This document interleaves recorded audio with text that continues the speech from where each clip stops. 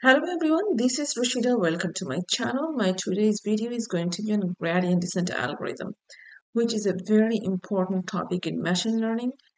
A series of machine learning and deep learning videos is never complete without having a discussion on gradient descent. In this video, I will give you a very short recap about the basic machine learning and cost function because that will be necessary to enter into the gradient descent talk, then details of gradient descent algorithm, and finally, the types of gradient descent. Gradient descent is the optimization algorithm. It optimizes the parameters in machine learning to improve the prediction accuracy.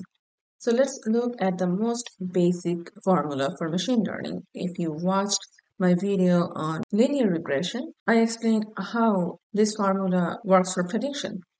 And in my neural network video, I explained how this simple formula can develop much more complex algorithm. Just to adjust to the machine learning language, I'm replacing A with W1 and B with W0, where W1 and W0 are the model parameters. We can call them weights as well, that gradient descent algorithm optimizes. Another key component for the gradient descent algorithm is going to be cost function, which represents the discrepancy between the predicted output and the actual output. To dive deeper into the gradient descent algorithm, we need to express this cost function as a mathematical expression. The same formula W1x plus W0, we are calling it Y predicted because we will use it to predict the label. Then we will use the actual label and the predicted label to calculate the loss. So if you take one training example and deduct the predicted label from the actual label, you get the loss. If you take the square root of the loss to cancel out the negatives and then divide it by m, which is the length of the training data set, that means the number of training data, that becomes the cost function. So the cost function is the average loss of entire training data set. I am showing this simple cost function here. In my two last videos, I explained all different cost function options for regression and classification models. So I have the link in the description box below. Please feel free to check. The purpose of the model training is to minimize the cost function. So the lower the cost function, the better your model is. As you can see in this image, where x-axis represents the weight and y-axis represents the cost function. And this is pretty much the shape of the graph, but the graph is not always that smooth, and the gradient descent algorithm calculates the gradient of the cost function. You can see this black ball. The black ball is the initial weight, and this is the position of the initial cost function. And then it should keep going down step by step to the minimum label, where the cost function is the minimum. So usually the gradient descent moves in the opposite direction of the gradient. And with each iteration, gradient descent needs to minimize the cost to move towards the convergence. So when the cost function reaches its minimum, that means our model converged. In other words, model training is done. The whole purpose of the gradient descent algorithm is to bring the cost function down as low as possible. This whole process works in two steps. Step 1, the gradient computation, which is the first order derivative of the cost function with respect to the weights. Second step is to choose a correct step size towards the convergence.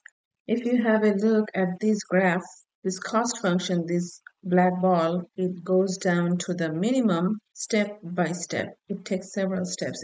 So we need to choose a correct step size for the gradient descent to efficiently go to the minimum location. Step size is also called learning rate, often denoted as alpha. So the gradient becomes alpha times partial differentiation of cost function with respect to W, or weight. These pictures show what happens if you do not choose the correct step size. If the step size is too small, like the first one, the step is too little and it takes too long and it becomes computationally expensive for the model to converge. If the learning rate or step size is too big, then it keeps overshooting like this. It can keep overshooting like this forever. So our optimized W0 is going to be the existing W0 minus the gradient. And W1 becomes the existing W1 minus the gradient. And it usually takes a number of epochs to converge.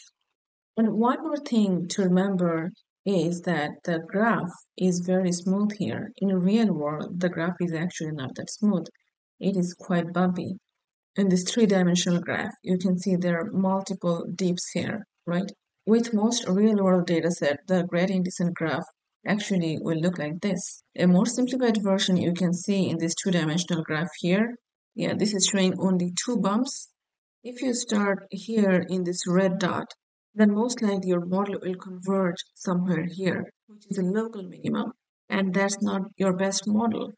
Your best model should converge in the global minimum in the lowest point. That means your model convergence does not always mean that it converged in the global minimum. There are multiple ways to make sure that your model convergence happen in the global minimum. That's not the scope of this video. I can just share one trick, that is you can start in multiple positions. That means you can initiate with different weights and try with different weights. That's one way. And we will talk about different types of gradient descent in this video. You will find some of the solutions there. So there are multiple types of gradient descent. One is batch gradient descent. Calculates the loss for each training example and updates the parameters using average gradient of the entire training set. Batch gradient descent guarantees convergence to the global minimum, but it is computationally expensive and can be very slow. Then, stochastic gradient descent. It takes one training example at a time and updates the model's parameters based on the gradient of that one training example. So this one is computationally efficient and much faster, but may converge to the local minimum. And the final one will be mini batch gradient descent. This one updates the parameters using the average gradient of a small subset of the training set. So this is a middle ground of the batch gradient descent and the stochastic gradient descent, and the most commonly used method.